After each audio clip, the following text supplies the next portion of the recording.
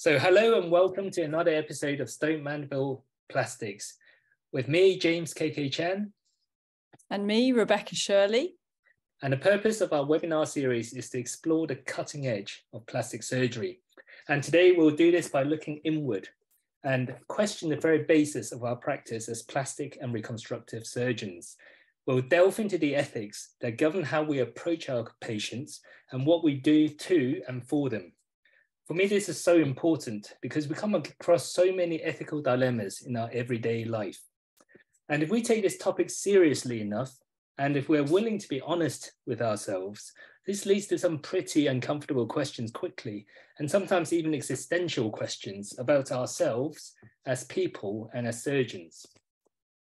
Now, today we're extremely honored to be joined by a rare and very distinguished expert, someone who can bring together the worlds of ethics, philosophy, and surgery, and guide us through this difficult journey. We've got Christian Vercler. Now, Christian is a pediatric plastic surgeon, and his clinical practice focuses primarily on pediatric plastic surgery, but also craniofacial deformities in kids and adults. He's faculty member in the section of plastic surgery with a joint appointment in the departments of neurosurgery at Michigan Medicine. In addition, he serves as co-chief of the clinical ethics service of the Center for Bioethics and Social Sciences in Medicine at the University of Michigan. And he's published extensively in both of these fields. So Christian, thank you so much for your time today. We're really looking forward to the discussion, and there's so many topics we can talk about, but let's see where this takes us. Yeah, I'm looking forward to it. It's a pleasure to be here. Thank you to everyone else for joining us as well. We're very lucky to have Christian. He's a very rare, in fact, I don't think I have met before today, an ethicist and plastic surgeon. So we're going to have a very interesting discussion. This will be recorded. It will be on our Stoke Mandeville Plastics website. And if you have questions, Christian will also be very happy to answer them at the end of the discussion. So we're going to start by asking you, how did it come about that you took this training to become an ethicist and a plastic surgeon? We're interested to know a little bit more about yourself and what led you down your career path.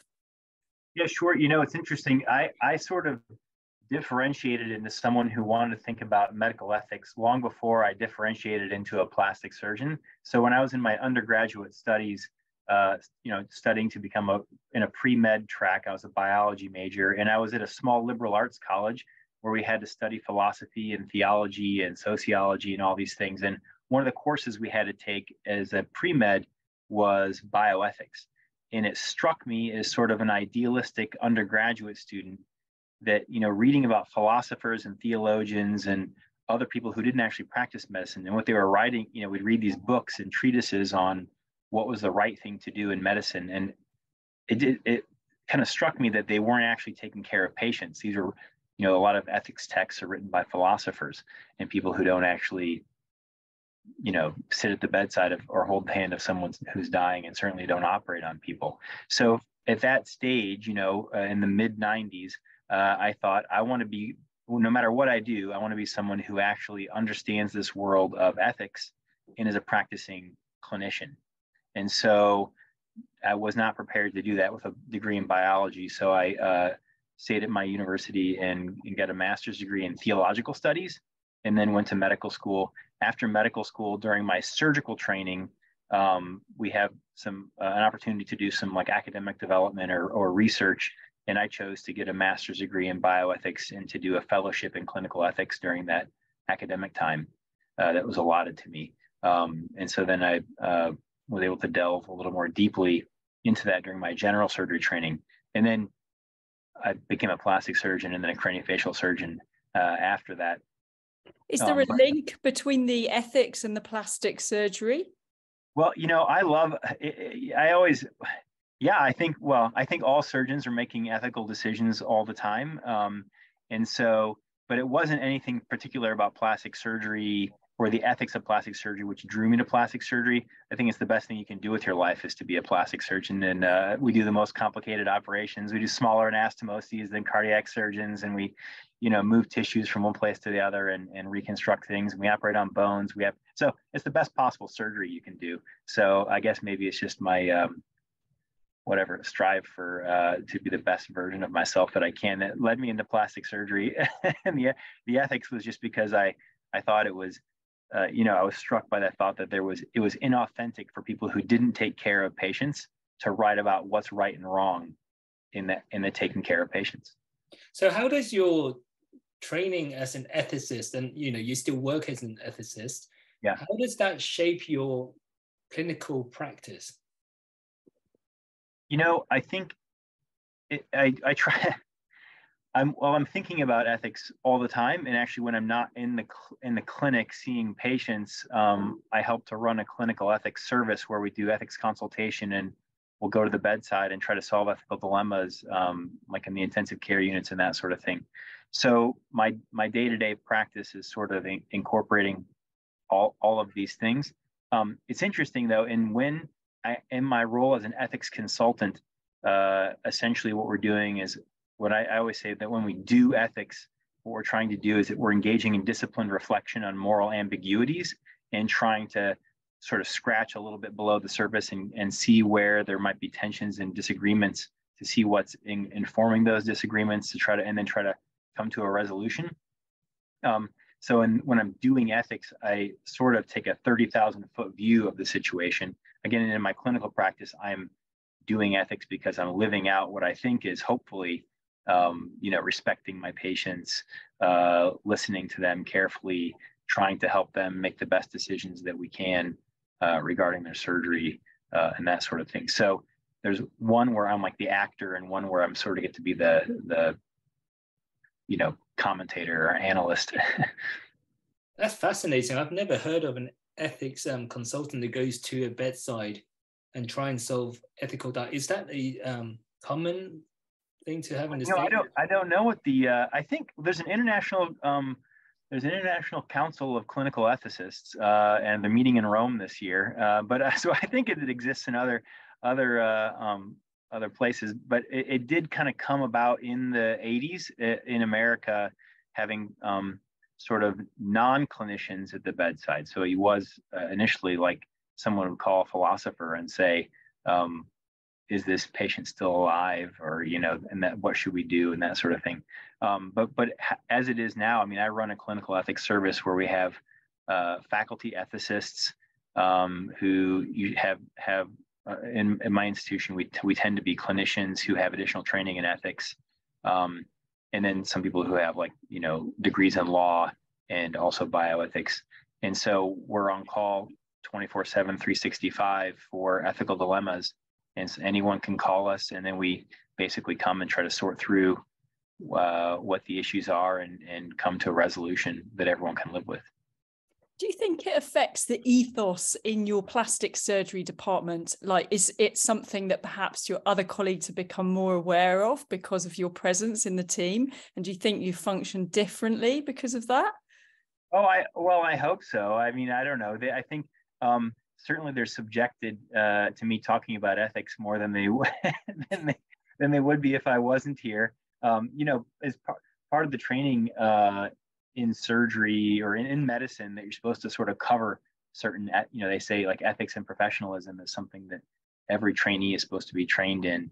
And so I get asked to speak a lot to different surgical trainees or other trainees, so that people can check the box that people are getting their ethics education.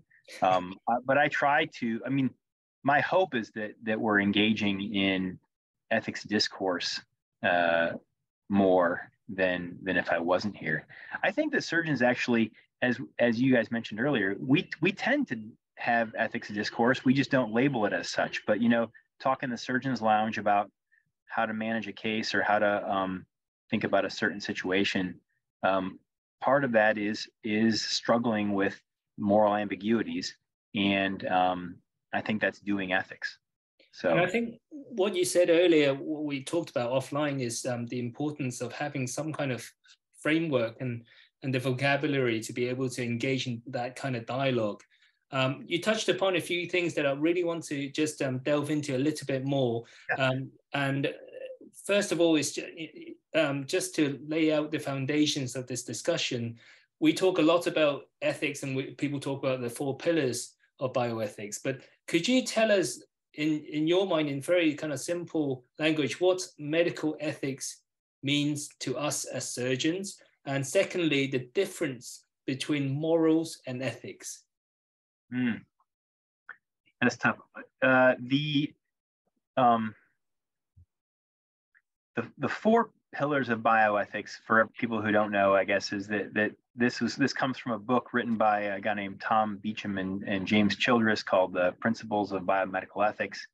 And it's respect for autonomy, beneficence, non-maleficence, and justice. And so those are kind of considered the principles that anyone could use. You could sort of just use these principles despite having different foundational commitments, let's say. You can use these, what they label as mid-level principles, to help specify what the right thing to do is in a given situation. And they say that ethical dilemmas occur when there's conflict between what to do in respecting each of these pillars. And so a classic example is someone is refusing something that would be good for them. So what's conflicting is beneficence. The surgeon wants to do what's beneficent for the patient, but the patient's refusing. And so you're struggling with the beneficent thing will go against what the patient's autonomous wish is. And so there's a conflict there. So that's what people talk about, how to solve ethical dilemmas, try to specify which ones should be prioritized in a given situation. So that's sort of one way of doing ethics. It's pretty it's gained a lot of popularity, and it's the one that most physicians learn about. When we think about medical ethics, there's a long history of sort of physicians trying to behave themselves that goes all the way back to the time of Hippocrates. When you look at the whole Hippocratic corpus, all the writings attributed to Hippocrates, about 50% of them have to do with how physicians should behave.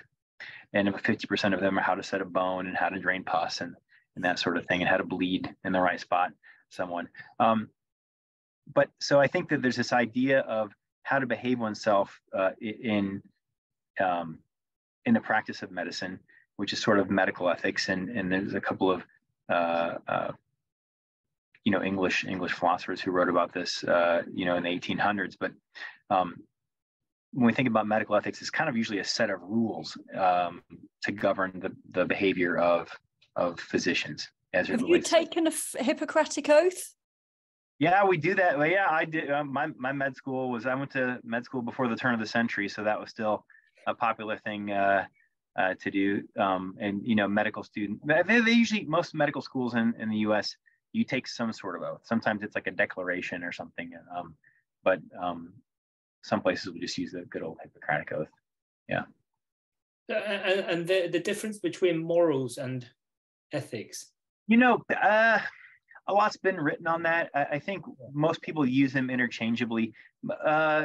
Some people would say that ethics has to do with a set of rules that govern behavior in certain contexts, and that morals have to do like with sort of your personal beliefs and well, I tend to use them interchangeably. I don't know that there's a lot of payoff in making fine distinctions in terms of, you might say, well, it's immoral to cheat on your spouse, but you didn't break an ethical code or something, you know what I mean? But it's the wrong thing. In general, I think that, what ethics and morals is having to do with is saying what's right and what's wrong in a given situation, and ethics tends to go a little bit further in trying to justify why certain things might be right or wrong. Right, and so why is the ultimate reason for why the best outcome for the patients, or is there something higher up than that? I wondered how much of it is a theological thing. Yeah, well, that's a great question. Plato asks those kinds of questions. Does God say that something's good because it's good, or is it good because is there something intrinsic about it that God's recognizing, or is it good because God says that it's good? And Plato asks that. It's like the Euthyphro dilemma. But anyway, I don't have an answer to that. No, I mean, I just the reason I asked that is because we as surgeons are often in a place where we have to, we try not to be judgmental, but ultimately we are judging and we're making decisions based on people. We can't hide from that and pretend we're not. Right. And so it's difficult to square, our role as doctors and also as kind of moral judges in a way, in difficult clinical situations. Yeah, the way I think about it is that the surgeon has a responsibility. We pick up this mantle of the profession of being a surgeon that carries with it certain responsibilities to our patient. And the primary one is what I call a fiduciary responsibility, to put the needs and the needs of the patient ahead of the needs of other considerations, particularly considerations for yourself. So, one example is in the U.S., you might make more money by doing a free flap breast reconstruction than if you do implant-based reconstruction. You might get, and so if you're making a decision and saying, I'm only going to do free flap breast reconstruction because I will make more money that way, then you're putting the needs of yourself ahead of the patient. And so, I think one of the things that we have to do is always, again, focus on the patient and figure out what the best thing is for them. And again, we have that responsibility or that ethical duty to the patient because of this responsibility that comes with the professionalism or the professional responsibilities that we have as surgeons and as physicians. Okay, and just I'm sorry, I'm hogging this a little bit, Rebecca, but just to carry on that theme about us as surgeons, particularly plastic surgeons, making decisions as to what's good. You wrote a very interesting article in the American Journal of Ethics about the surgeon's role in defining what's normal genital appearance. And so a big part of at least what the public perceives, what the plastic surgeon does, is a lot of appearance changing surgery. And so just can you talk to us a little bit about that, our role in defining what's normal and what's acceptable to be done? Yeah, it's a difficult thing that I think, I talk about it in that article specifically. A lot of surgeons are very active on social media and have a big social media following. And so they might have millions of people or hundreds of thousands of people viewing their content. And so I think, you may reinforce certain stereotypes of what is normal by that position of authority in some way, or just even saying, I'm a plastic surgeon, this is a better way to be. And, and what this is over here is that maybe normal is pathological, because in my hands, I can make you better. And so I think that there could be abuse of that power. And so I often, I used to teach a course called Philosophy of Medicine at the University of Michigan, where I would teach undergrads, and I would ask them this question. We'd have a whole, day's discussion on what is it that, how do physicians in general sort of stress the idea that health is better than, or some ways of being are better than other ways of being. And does the existence of certain operations that everyone's getting make not getting that operation suddenly become abnormal? And so, I think a lot of people will respond to that and saying, well, it's our society and culture that tells us what's beautiful, for example. And so surgeons are just responding to people wanting to look a certain way. But I think even the existence of our ability to change people's appearance to meet a certain norm, in some ways sort of says it's a better way of being. Because if we didn't, then why would we participate in it, Yeah. But it's a challenging thing. A lot of this has to do too with, do we want to, wring our hands about like how complicit we are with certain things that aren't the best, or or not. Again, I think there's an interesting thing about how the fathers of rhinoplasty, you know, in New York City, their main goal was to sort of make very ethnic noses look more like the typical, like, say, Irish or Caucasian nose, and how that sort of then reinforced ideas of what someone should look like, you know. And it's interesting. Yeah, no, I suppose the etymology of the word plasticos is the restoration of what it is to mold, is to restore form and function, and we talk about that in our training a lot.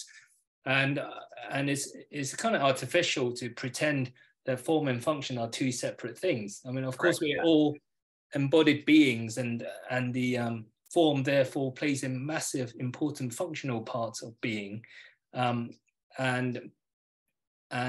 yeah, so that's a kind of, it's really difficult then to say, well, one type of surgery should be prioritized over something else because it's more functional. And for that patient, it's just as important, I'm sure. Yeah, absolutely. I guess so. In the U.S., you know, insurance companies won't pay for things that if they say there's no functional deficit. So I'll have patients who may have a horrible malocclusion or, you know, really bad scarring, and they'll say, oh, well, you know, is the patient, are they eating okay? Can they, you know, and you say, well, yeah, they're existing, but they're not flourishing. And I always, you know, what I often say about, I mean, because I primarily do craniofacial surgery, the purpose of the function of the face is to be the center of human communication, right? So if there is significant deformity, or even sometimes modest deformity or differences in someone's face, it's going to impede their ability to communicate effectively. And so, especially if a patient is voicing that their appearance is not is impeding their ability to kind of successfully communicate in the way that they want to, because they have these differences in their face, then I think that you're restoring the function of the face, which is to be the successful center of communication. And that's how I tie in, you know, facial appearance altering operations with function, because again, we're not looking at anything past our shoulders here as we're talking to each other. So this is where all the action is in communication with other human beings. And so changing that appearance that in a way that helps the patient, it improves their or allows them to flourish, I think is an important thing that actually improves human function. No one else just, you know, talks about it in that way, but I think it's a real thing. Do you think it's possible to get so caught up thinking about ethics that it almost just paralyzes you completely? So just thinking of an example, like in the UK, is that everybody is entitled to breast reconstruction. So that's seen as an operation that just is always allowed, and any sort of alterations after that. But on the other hand, we see a huge number of patients with pressure ulcers, and there's just so many of them waiting years for surgery.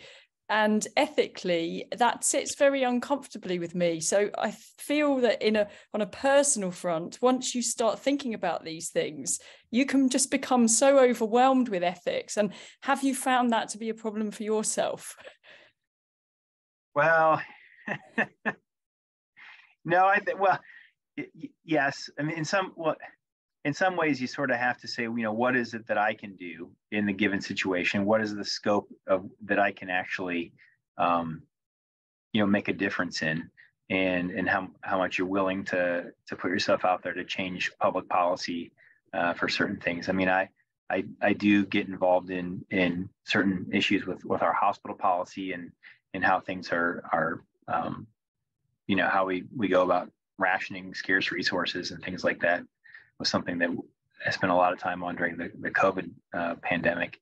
But at some point you have to act, you know, and as surgeons, we're obviously people of action, which is sort of what we're unlike the sort of the internists who just sit and contemplate things and think about replacing sodium and glucose and that kind of stuff. But I mean, all the philosophers. We want to, yeah, philosophers, but we're also, we want to, act and do things. So I think maybe it's just my, I don't know, the overwhelming need to jump in and do something that prevents me from just having the paralysis of analysis. Can you jump between two beings, like you're the surgical acting and then you go to the ethical contemplating? Do you find there's a split like that, or? Well, it's interesting. We get called to solve ethical dilemmas, right? And so I often will say, I will tell you I will map out for the person who's asking for an ethics consultation, like some guide rails. Here's some things. This is ethically impermissible. This is ethically over here. This is ethically impermissible. Here's a range of options that might be ethically permissible. I know the right answer. I know what I would do, but that's not what you're asking me, because when I'm trying to give advice or when we're trying to solve an ethical dilemma, I think that the clinicians involved and the patients, they have real skin in the game. When I'm making decisions with my patients, it's my patients and I who have skin in the game. So again, I try to, when I'm the actor, I try to do the right thing with my patients involved.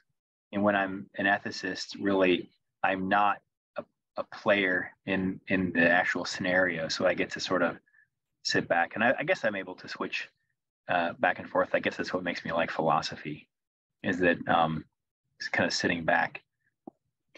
So you talked a bit about helping people make decisions, and this could be, I suppose, the healthcare professionals looking after the patient, but also the patients themselves and their families. Yeah.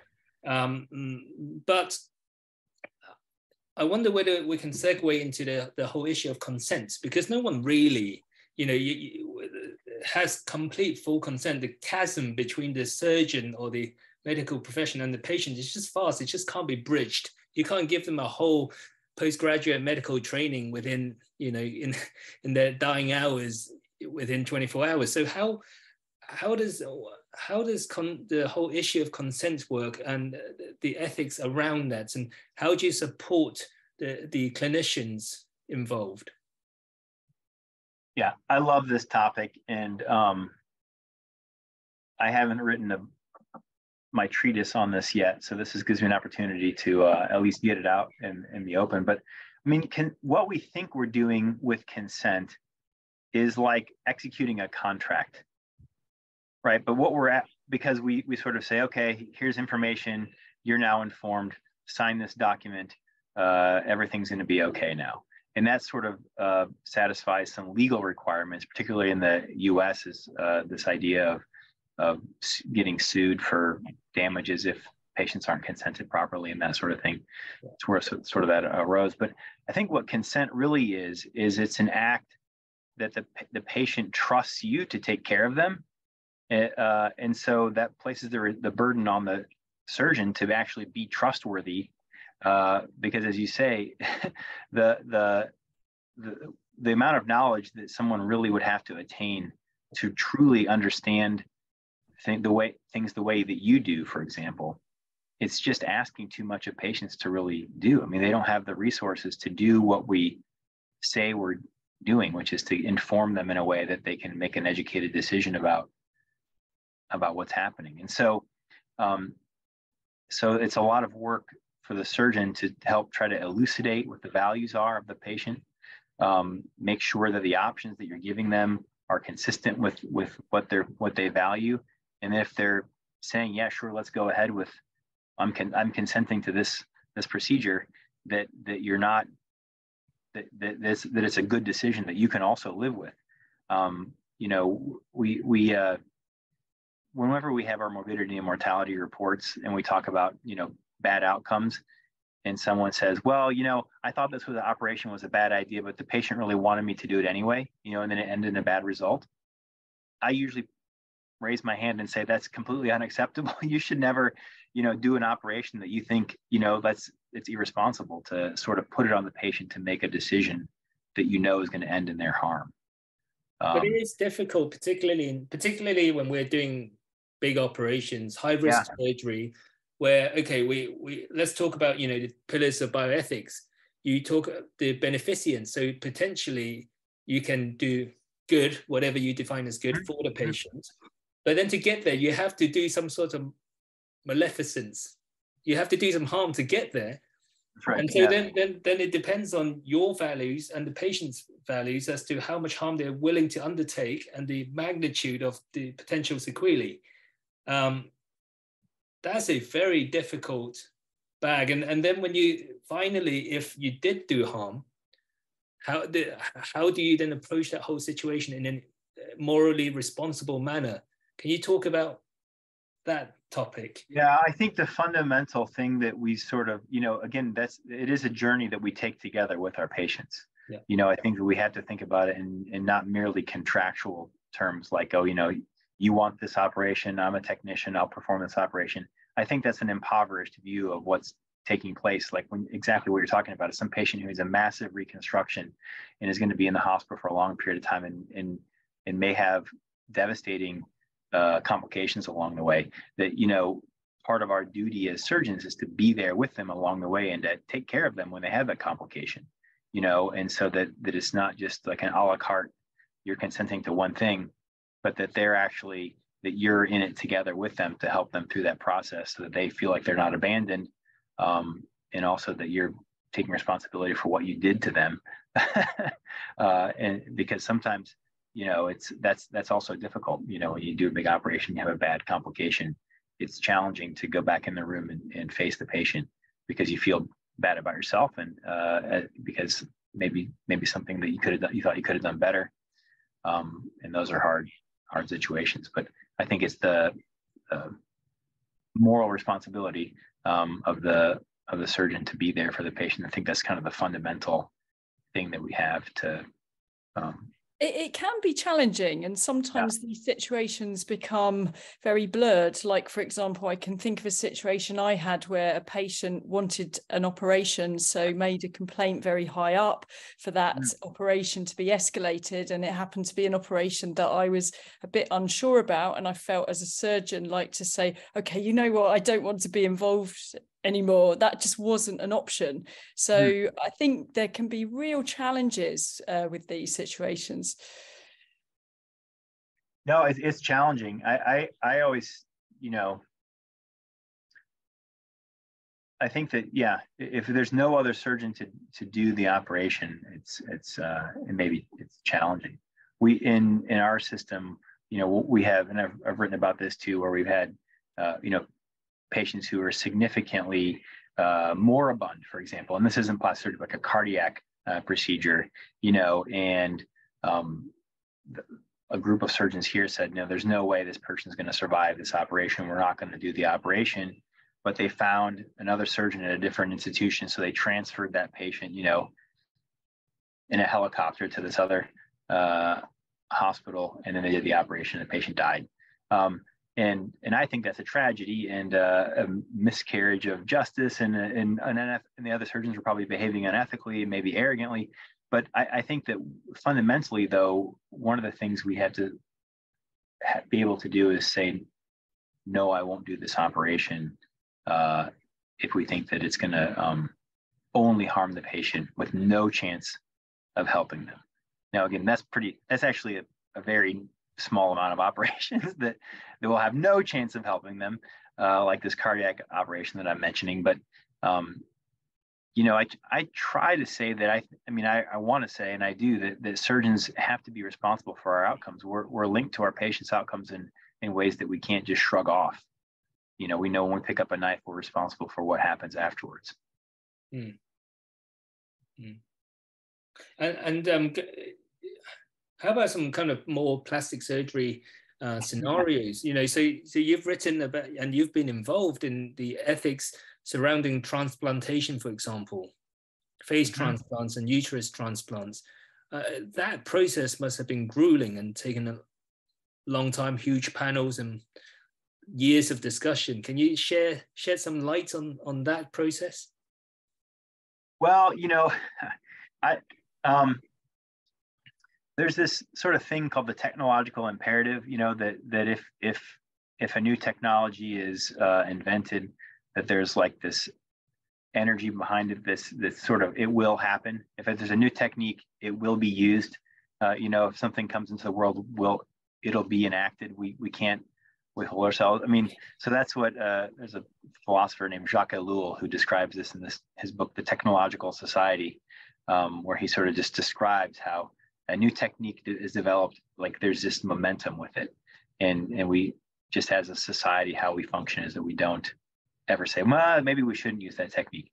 I think that's sort of like some of these, VCAs, or these composite tissue transplants that, where, we haven't really solved tolerance yet. And yet we do transplants for quality of life, things that may actually end up shortening people's quantity of life. And so it's a complicated process to figure out if, when that might be an appropriate thing. And it seems like in certain patients it is, but it's not the right thing for everybody. And I think that's probably why we haven't seen some of these, more widespread.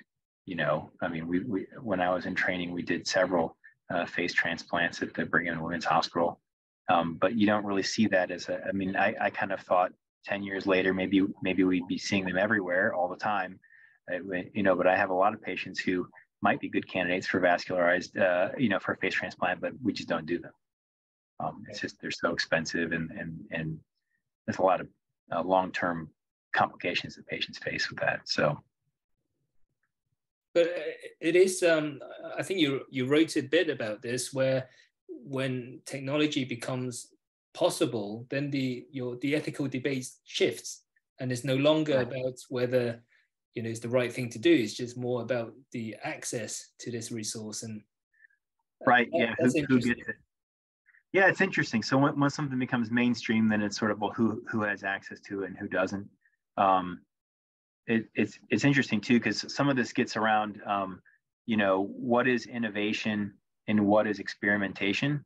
As surgeons, we're improvising every day, right? The plastic surgeons, what we do, why we love coming to work every day is because we're improvising. Something in the OR is, we'll walk in to reconstruct a case and we'll look at something and go, wow, that was not what I was expecting. And so we come up with something on the spot, right? It's kind of, we enjoy it, using our knowledge of the human body and how to push the limits of blood supply to fix problems. And so we're improvising every day. And a lot of times we'll do something innovative, right? That maybe no one's done before. And then we start doing it again and again, or maybe 2 more times. Then we present our case series of 3 things at a conference, and now it becomes, what everyone does. Like I think of the Millard rotation advancement flap for cleft lip repair. Millard just came up with it. He did it on a couple of kids and talked about it, and everyone said, wow, those results are really good. Leonard Furlow and doing a palatoplasty, the Furlow double reversing Z-plasty for palatoplasty. He presented a few cases that he had done, and then about 9 months later, a group at University of Pennsylvania, presented their data on like 100 patients that they had done. No trials, just you innovate, and then everyone accepts that it's a cool thing. But what's interesting is when we're innovating on patients and that sort of thing, when is it crossing the line between experimenting? And I think that human experimentation has a bad track record of ethical violations. I mean, some people, I study the history of ethics in medicine, and a lot of times the history, well, it's the case that if you pick up a book on the history of medical ethics, you're reading about the history of the horrors of human experimentation, and people not getting consent, and people treating other people as means to an end. So I think one of the interesting things about face transplant, uterus transplant, hand transplant, sometimes we're sort of experimenting to see what happens when we do this repeatedly in a wide patient. Really, without experimentation, you wouldn't have innovation. So right. It is interesting. Yeah. You have to, the question is, the experimentation has to do with the distinction that I draw is this: experimentation is about generating new knowledge, and so experimentation is critical. And so you can experiment, and you have to decide, what's ethical what populations are ethical to experiment upon. And so a lot of times we've just, innovation just becomes mainstream practice without that generalizable knowledge. When we innovate for our patient's sake, like we use a new technique that we think is going to benefit our patient, it's the benefit to the patient that we're prioritizing on, not the generation of new knowledge. That's why it's so challenging for surgeons to actually do real science, because it's really difficult for us to randomize our patients to an arm of something that we would think is, we would never. It's very challenging to get surgeons to randomize their patients to, the draw of a number out of a hat about what arm what kind of treatment they're going to get, or what kind of surgery they might get. We had this very fascinating discussion with Peter Nelligan only a few months ago, and he talked about cowboys in plastic surgery, and one of his heroes was Tessier, I think it was, because he killed a couple of his patients trying to develop a new technique, and that was it's pretty shocking. But what you said kind of brings me to the next question I had, which was about honesty among surgeons. You go to conferences and everyone's showing all their best results, and you can't help but think, well, really? And I wonder, and of course everybody wants to advance their careers and serve the ego and so on. How do we as a community kind of police that a little bit and just help ourselves be more honest with each other and the patients? Yeah, it's challenging. So my senior partner here at the University of Michigan is a guy named Steve Buckman. I don't know if you've ever been in a meeting with him. He's getting up at the microphone and yelling at someone, usually about their data being junk or that they're so there's a few people who are willing to stand up and be the skunk at the picnic, I guess. But I think that sort of robust discourse where we're calling each other out is sort of patients deserve us to behave that way. I mean, not to be aggressive with one another, and he can be sometimes aggressive with people, but I think to have open and honest discourse, and not just to sort of pretend that it's something's progress or whatever when it's not really. And so again, I think that it's sometimes challenging to disagree with people openly.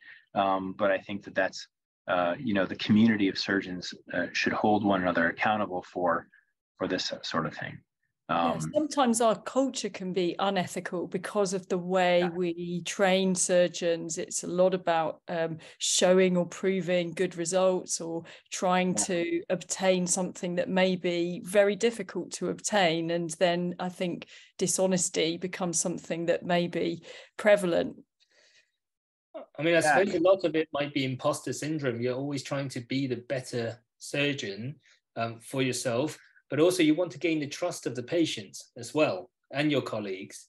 And so I suppose it is difficult to then be totally honest with yourself and those around you sometimes. And I think that honesty thing, you gotta, if you start to lose grip of that, then you're lost, I think. So I mean, because you're not going to fool anybody much longer if you keep having bad results, and you have to be honest with patients. You have to admit your errors. You have to, if you don't know what you're doing, you need to ask for help. I think that's the road to hell is lined with thinking that we're going to get away with something by not being completely honest. It's interesting when you're thinking about bad outcomes and showing your best results. Bob Goldwyn, a long time ago, he was the editor of Plastics and Reconstructive Surgery a few eras ago. But he wrote a book called The Unfavorable Result in Plastic Surgery. So it was a whole book on how operations can go wrong and how to try to prevent them. And I feel like you would never see anyone do that. And actually, he caught a little flack from, I know, some of the other surgeons who knew him and said, yeah, what a dumb guy who would write about how to mess an operation up.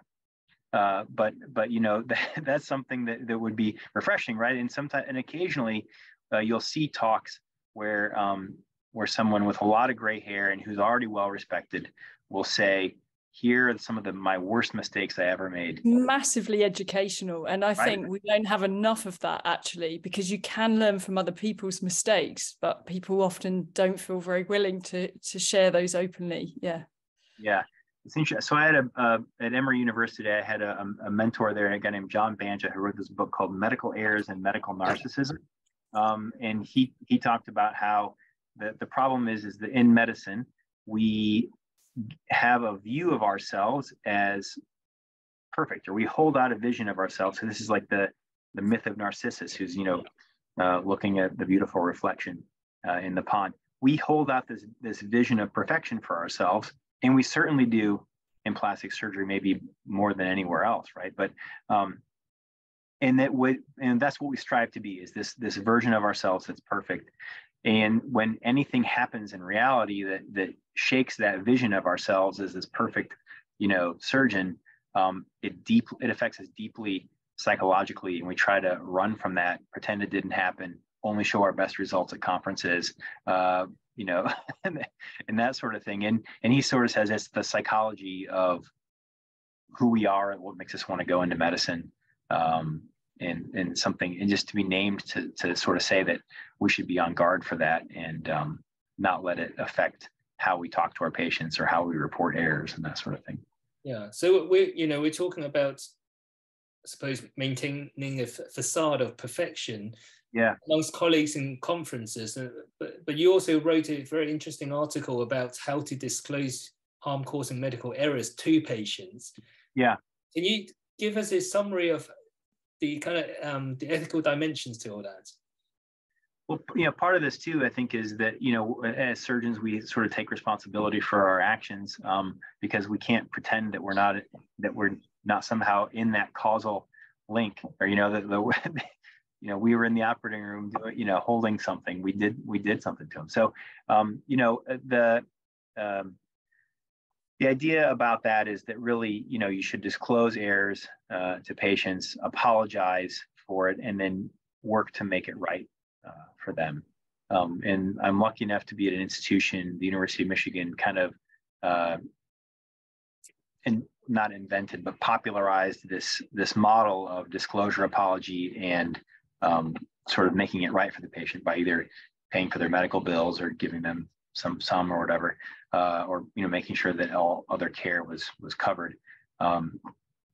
That became sort of the way that the healthcare system here just managed all medical errors, and it became what's called the Michigan model. But I think fundamentally, it's, if you have a system where you're covering up errors, then that's actually flawed, because you're never gonna. Things are gonna have a downward spiral. So I mean, the idea of building institutions that have a culture of openness and that get away from blame and shame. I mean, that's the problem, is that actually surgeons are often we're told that we are responsible for the blame and shame thing, because we hold each other accountable for things, and because, again, in my training too, you said that you would stand up at morbidity and mortality report and say, I made this mistake, and you felt the heat of getting asked hard questions about why you made such a horrible mistake, and some people would call that being shamed, and they say, well, then that forces people to not want to talk about their errors. So this idea of, if you build a culture of disclosure and apology, then errors can be out in the open. We can figure out what and how to change the system to prevent them from happening again. Mm-hmm. Great, and I think we're getting close to the hour. Just so many things to talk about, so fascinating. I wondered whether we can kind of close to by exploring a bit about the future of ethics, because clearly the medical ethics evolves with societal changes and cultural changes and all sorts of things. In the future, we're going to have a very multicultural society. We already do, but at the same time, seemingly more polarized. How is ethics going to grapple with that in future? What do we need to ensure that we as a community of healthcare providers provide the kind of care that patients deserve and in the most ethically just way? Yeah, that's a great question. There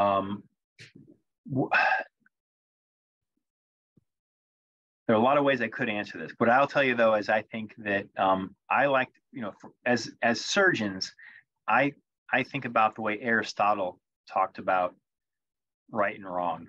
Okay, and so he's credited with virtue ethics, and there's this Aristotelian idea, there's knowing the right thing, which is orthodoxy, and there's doing the right thing, which is orthopraxis, and then there's choosing. So we might all know what the right thing to do is, but sometimes it's hard to do the right thing. And I think about that in developing this idea of phronesis, which is developing practical wisdom to always choose the right thing in any given situation. I think as surgeons, we're always working to develop that phronesis of choosing the right decision in the situation, as it relates to our patients. And so I think that, it can be, as Rebecca mentioned, sometimes paralyzing to think about the larger, policy related issues and what should I do. But if we focus on, doing the best thing for the patients that are entrusting us to their care, then I think that's one way for us to go forward. And the reason why some people don't like virtue ethics is it's hard to find policy solutions using that mentality of each of us developing the virtues to be the best version of ourselves and in society. But it does focus on like what each of us can do in terms of taking care of our patients and living virtuous lives vis-a-vis the patient. Mm-hmm. So here's a question. What's the most difficult ethical problem you've ever had to contend with? Oh, I mean, that's an interesting, difficult in terms of like my safety being threatened was... Difficult in terms of decision to make. Like you describe yourself giving advice as if, well, I know what I would do, but there must be situations where you really have been contemplating and found it difficult to decide what you think is the most ethical way forward. Or maybe not. Well, I think what I find very difficult is when I think that, when I think of some of the most difficult situations are when I think that there's a clear ethical violation occurring and sort of no one wants to change course. So that's like when a good example of this that actually covers many different scenarios that unfortunately I've seen is when young children are either brain dead or very close to being brain dead. You guys dealt with the Charlie Gard situation. We've had some situations like that where we've had court orders to keep brain dead people alive. And a bunch of things are being done to the body that aren't benefiting the person, the patient. And I think that that's fundamentally, and people feel that, because so Immanuel Kant says that you should always treat people as ends in themselves and never only means to an end, right? So you should never treat someone as means to an end, as merely means to an end, right? You should always treat others as ends in themselves. And when you have clinicians and practitioners doing things to either a moribund patient or a dead patient because the family wants you to, you're treating them as means to an end, to either avoid a confrontation with the family or to avoid a lawsuit. And to me, that feels horrible. And I try to tell everybody, you got to stop this. This is treating the patient as merely means to an end. You're not doing anything to this person that's helping them. And so it's like the height of disgust that everyone feels. Actually, everyone in those situations, they feel horrible and they don't know how to articulate it. Those are difficult for me because it's challenging in the US environment to sort of unilaterally stop doing things to patients when their families are requesting it, even though it's not benefiting them, it's maybe torturing them. And do you think sometimes those cases may arise because of differences in perception or values and breakdown of communication, and that perhaps they could have been avoided if there was better mutual understanding? I hope so. Sometimes it really is just a complete difference in worldview of like patient's family, and then of our scientific worldview, or our medical conceptualization of what is appropriate use of certain medical interventions. And so sometimes people are just like speaking two different languages, sort of metaphorically, and so they can't be resolved. I mean, that's certainly what we strive to do, is to fix those broken points of communication so that everyone can understand the same things. But sometimes, again, what's challenging is that you'll feel like, well, we said all the right words. Why don't they understand, or why aren't they coming around to my point of view?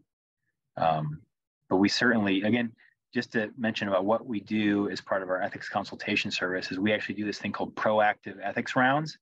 So in all the intensive care units, my team goes around and like rounds with the nurses and social workers and doctors, and they talk about patients and try to find areas that we think, okay, this is going to turn into a fire.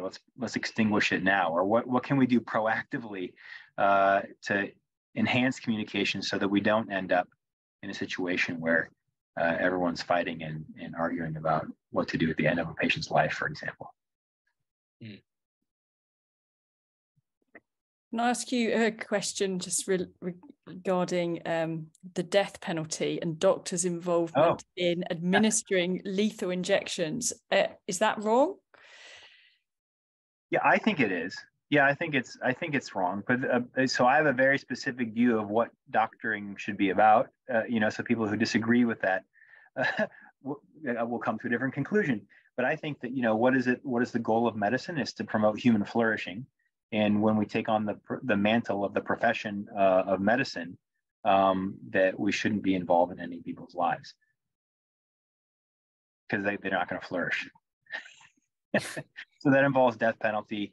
That's also why I think that physicians probably shouldn't euthanize people. If people want to have someone else euthanize them, that's probably fine. But I think it's confusing to try. I think it gets slippery to define the ending of someone's life as within this definition of human flourishing that I think is the goal of medicine. It's how I think it's how we get to do what we do in plastic surgery, because some physicians might say that some of the things that we do is frivolous. But I say, well, I'm promoting human flourishing. My patients are better off after I put them through an operation, and they can live better lives, and with that, whatever deformity or malfunction that they have is improved. And so that's actually, I think, to me, within the bounds of the appropriate definitions of medicine. I think that's a really good place to finish there. Your definition of what medicine's about. I mean, there's so many other things to talk about, and I'd love to just carry on. I think probably go on for another few hours, but maybe next time. Yeah, love to. Great. Well, thank you so much. And I hope everyone else enjoyed that. We'll be putting up the recording and make it available on our YouTube channel. So it's just on Stoke Mandeville Plastics, and we'll put it on our StokeMandevillePlastics.com website too. It's a very thought-provoking evening. Yeah. Thank you. Thank you, Christian. Thank you, Christian. That's my pleasure. Thank you so much. I hope I didn't get too philosophical. I probably did. That's what we wanted. Perfect. Have a good afternoon. Thank you very much. All right. Have a good evening. Take care. Bye. Bye.